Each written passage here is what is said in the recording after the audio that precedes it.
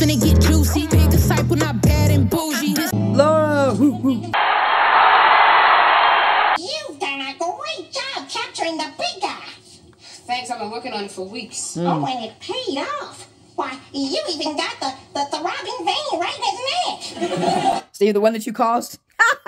We back at it again. Life lessons of Steve and Laura. It's Steve and Laura time all the check your watch time. You know what I'm saying? And what is the life lesson here? The life lesson, you see Steve and Laura, they trying new things, you know what I'm saying? Seeing what new skills they have, so that would be the life lesson. Go out there, try something new, read something new. You never know where to take you. Let's go. Oh, this is definitely an A. Oh, can you keep an eye on it while I go wash my hands? Make sure nobody touches it. It's still very wet. Oh, you got it. Well, I'll watch it like a hawk, baby.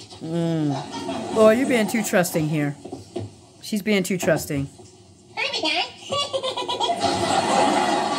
No, but here's the thing, too. They probably wouldn't have done this when they were still in middle school, or anything like that. But they're maturing. They're growing up now. And Laura, she's forgetting. And why is that? Because she's seeing Steve in a different way. And so she is forgetting, oh, wait a minute, this is still clumsy Steve.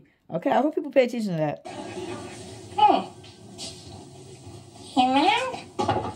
The nose is just not right. Yeah, this is Steve Urkel being Steve Urkel. Messing up stuff. Oh. Steve, what you hiding? What you hiding?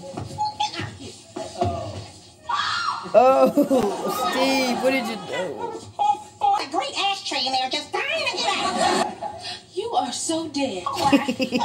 Laura should have never trusted Steve to watch out for this. He breaks everything he touches. Leave your valuables with people that got shaky hands, okay? Is this yours, Laura? Uh-oh. Mr. Freeland, I can explain. There's nothing to explain. This is brilliant. Oh, wow. I love it. It's bold. It takes chances. Oh, Laura, it's an A. Steve, you lucked up on that one, buddy. You lucked up on that one. She could have failed. What do you call it? Man in turmoil.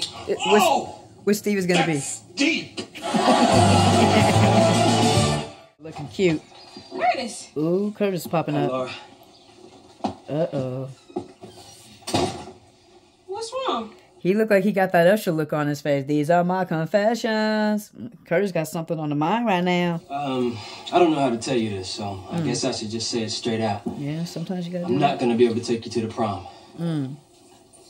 Curtis, I've been waiting for this night my whole life. I'm sorry. I'll call you next week. I don't understand why Laura's disappointed.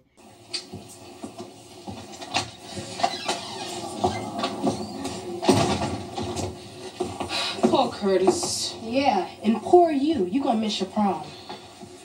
Maybe not. There's gotta be some guy who doesn't have a date. Don't have a date for the prom either. I guess this means you guys gonna have to go together. Maxine's motive was not pure there whatsoever. Our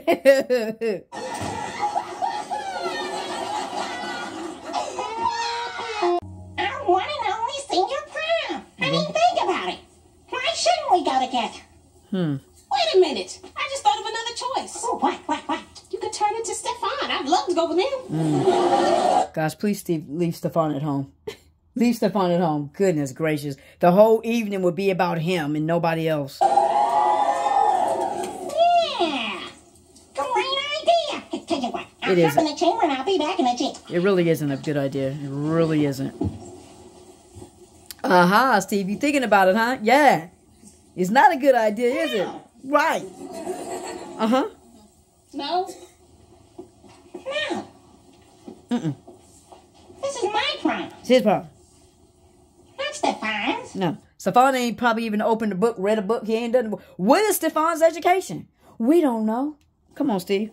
Stefan didn't go to Vanderbilt High for 4 years. No, you put that work in. I did. Yup. Stefan wasn't captain of the chess team, or the president and only member of the cheese club. Steve, That's not a club, buddy. That's a what do they say that is? That's not a club, bro. That's a hobby. That's an extracurricular activity after school that you want to do by yourself. Yeah. Tonight's my night. My night. Mm-hmm. And I'm going to the prom even if I have to go all by my lonesome. I'll go with you. Woo! Yeah. Under two conditions. Oh, name 'em, baby. 2 conditions. Name them, baby. I want your solemn promise that you won't bump, break, or destroy anything at the prom. I promise. Steve, tell the truth. I'll try. He'll try. There he goes. And so if we want to go, she didn't really want to go with Steve. You know, she wanted to go with Stefan. Laura just showed you what her concerns were with going with Steve. Break, bump, or destroy anything. Laura does not want her prom night to be destroyed. So that's when she knows that is what Steve is good for. But now she's like, all right, Steve, I'll go with you. If you can promise me you will try your best to not do this. It's really a beautiful thing. Come on, let's go pick up that tux. Yeah, let's go pick it up. So Laura can... Laura, you make me the happiest. Look at these two, looking good. Everyone gasped. Of course. You're so beautiful, you take their breath away. Ooh, Steve, that was smooth. That was smooth, Steve. Okay. I see what you're doing today. Is my imagination or is your voice lower? Got some things loosened up. Oh, gosh. He's so... Oh, my gosh. Get him.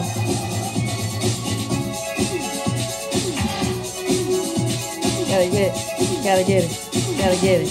Yeah. Laura was, really wanting to go with Stefan. But Laura doesn't realize that probably would have ruined her night because it would have been all about Stefan. You can see right now, Steve and Laura just having a great time together. Y'all feel me? Look at that big smile on her face.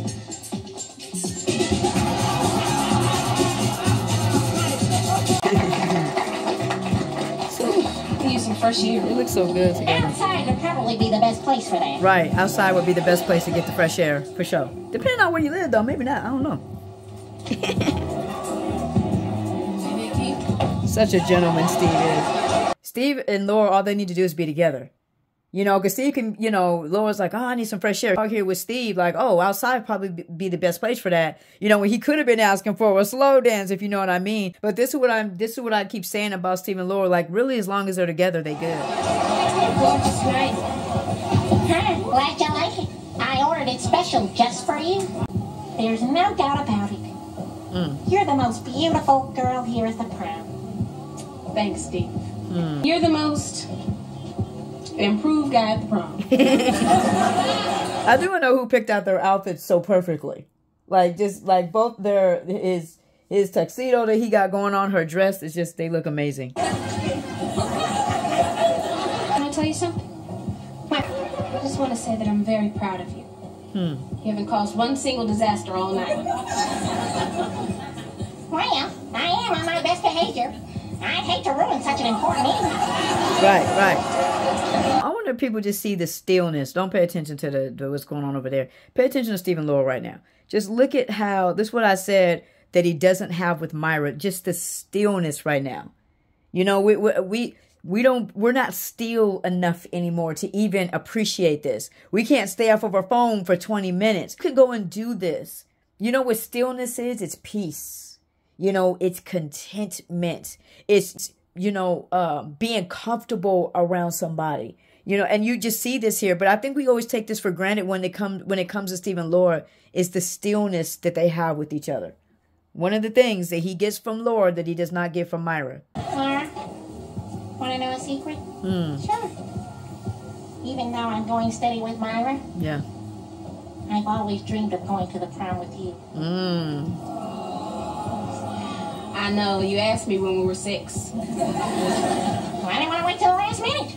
What Steve basically said is, yes, I'm going steady with Myra, but that has not changed anything with my life, my feelings, and my future with you.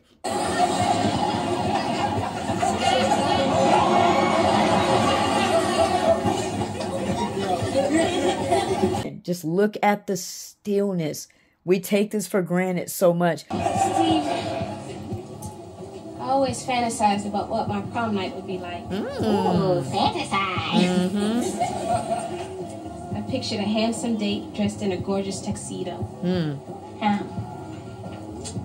Then he'd pick me up in a limousine and we'd dance the night away. That'd be the best time of my entire life. Best time of my entire... It's a nice fantasy. No, it's not a fantasy because you made it all come true. Ooh. I did? Laura does not have to gas Steve up. She just brings value to him. That's what she just did there. But let's check this out. Such brilliant writing and such execution by Kelly and Jalil, Steve and Laura. You know, dream and fantasy are interchangeable, right? And if you see, Steve here said, you know, I always dreamed of going to the prom with you. See, a lot of people think that Steve means in this isolated situation like they're in now. And you have to remember, Steve has always, you know, talked marriage and, you know, babies and wedding night. You know what I'm saying? So Steve is probably looking at it from the standpoint that you know, him and Laura will be in a committed relationship. You know what I'm saying? You know, maybe a couple years down the road, you know, he put a ring on that finger, she walking down the aisle, you know what I'm saying, in her white dress. Steve has probably had the dream like that. You have to remember that, right? I don't think, you know, that's what Steve's whole thing has been, is to remember to have all of Laura, not just some of her. But then you got to go look on the side with Laura, okay? Where it's just beautiful, where Laura says, you know, I always fantasize what my prom would be like. But then she describes Steve. Are you guys seeing where I'm going with it, okay? You know good and sweet well, Laura did not fantasize about having a good time at the prom with Steve. What you're seeing here is that Steve had to alter his dream. Laura had to alter her fantasy to get them into this beautiful place that they are now. That's the one thing that I feel like we can take away from is understanding and being okay with the fact that you may have to alter your dreams a little bit, but it does not mean that they're still not going in the right direction, as we see here with Steve and Laura in this moment. You know what I'm saying? There's only one thing that's keeping this from being a perfect night. She says a perfect night. Well, what's that? This.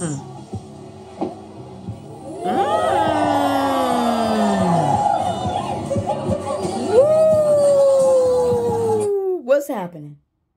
What's happening now? I just love how Laura said, there's only one thing. Oh my gosh. There's only one thing from keeping this a perfect night, because it's already been a perfect night. And it's a kiss? A kiss. Right? Something that Steve has been trying to get out of Laura for a long time. And now she's voluntarily doing it. But not in that way, but in a way of, this is what tops off this perfect night. Is me giving you and not even just, y'all see what it is. Not even a kiss on the forehead, a kiss on the cheek. This is a kiss on the lips, a passionate one. Okay? All this stuff works together.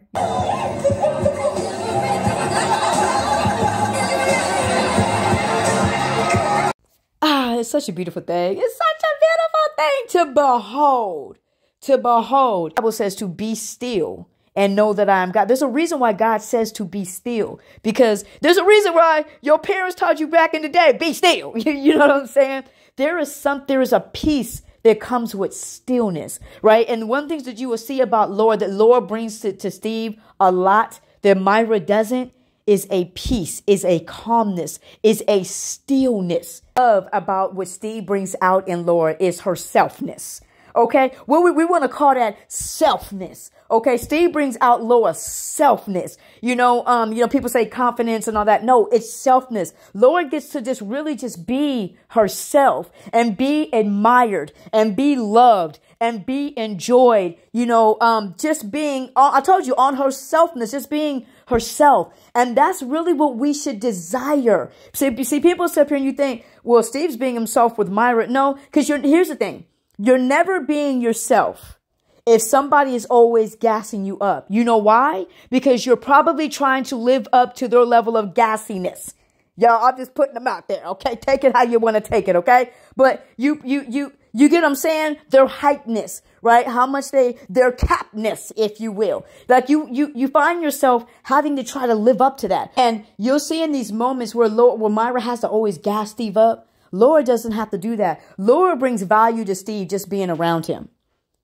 Laura don't have to gas him up. All she has to do is be around him, be genuine, be her amazing self, and it brings such value to him.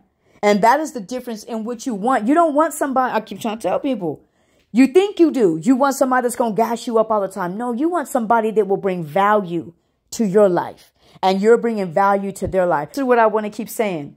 And I said, and I'm going to let my sis say it. Hold on. If it's not for me, Lord, then let it be delayed.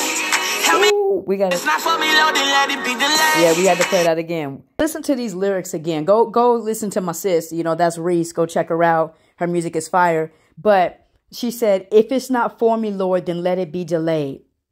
Do y'all understand the power in that?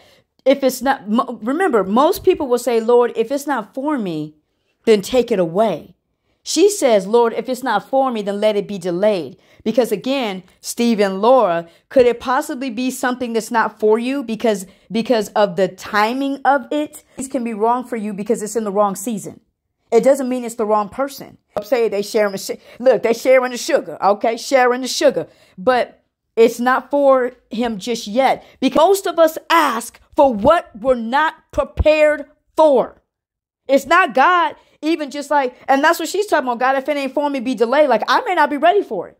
Steve is not ready for all he's asking for from Laura right now. Because remember what Steve is asking from Laura is not the same thing he's asking from Myra.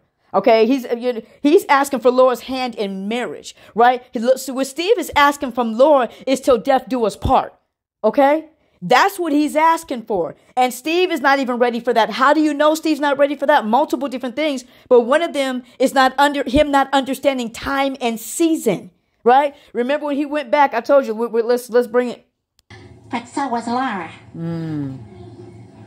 I saw her rejecting me over and over again.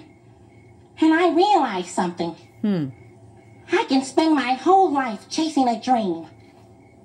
Or I can let a dream catch me. It's wicked and wicked and wicked and whack. So, and so why am I bringing that back up? There's a couple reasons, but one is when I keep talking, when I'm saying Steve is not ready for what he's asking for. See, this is what a lot of us get into. We go and we ask this, or we desire this thing, but we don't prepare ourselves. So this is the thing. And I said this before in another video where it's Myra and Steve, whether, buddy, and why they don't grow, and why they just act like children around each other is because neither one of them really knows how to build for the future. Neither one of them knows how to actually, build a lasting relationship. What's happening with Steve, friendship, I should say, is happening between Steve and Laura, but it's happening organically. He's not initiating it, and Laura's not initiating it. You know what I'm saying? And so what Steve doesn't realize, and I just want to use this as a theme because we all get here. What Steve doesn't realize how God is still working, right? Just like she said, if it's not for me, then Lord, then let it be delayed. Because there's probably stuff that she recognizes about it like, oh, you know what? That might be for me, but in this season, it's not for me, God, so let it be delayed. And this is where the maturity, where Steve needs to have even there. When he goes, I saw her rejecting me over and over again. Let me say this. When we talk about rejection once again with Laura, it was only romantically. I'm going to say it again. It was only romantically. It was not rejecting him as a human being. It was not rejecting his purpose, his calling. No, she actually amplified that. Lord jumping in the water to mess up her hair so that Steve can continue his education. All kind of stuff that she did that fostered his brilliance. Real quick. Understand in a dream, most dreams will not catch you. The only dreams that catch you is they catch you slipping. Those are the only ones that catch you. Okay. Those are the only ones. Dreams it's not reality for a dream to catch you. That's not reality. Right. And so that's what I, would keep saying about it when it comes to Steve. When he said that, I told you it's one of the, thank you, Chris Cross, because it's one of the wiggity, wackest lines I've ever heard Steve Urkel say. And it's not because it's Myra. It's just ridiculous. You know what I'm saying? And unrealistic. Because the thing that you will recognize about a dream, that I would say that's happening right here with Steve and Laura. Steve doesn't realize it and Laura does not realize that their dreams are coming true. Steve's dream is coming true. It's just not coming through the way he would like it to, but it is coming through. And so is Laura's, right? Laura may have had a dream to have a husband and to be loved and to be valued and to be cared for, to be able to be herself, for him to be smart, maybe be a provider. These things are happening. They're just not coming. For Steve, it's not coming in the way that he thought. And with Laura, it's not coming in the package that she thought. You know what I'm saying? And we have to understand that that is for anything that we're doing. Go for your dreams and don't be afraid when you have to alter it. Do you know this? No one's probably ever said this because I've never heard anybody say this. Do you realize that your dreams will be altered even in positive things?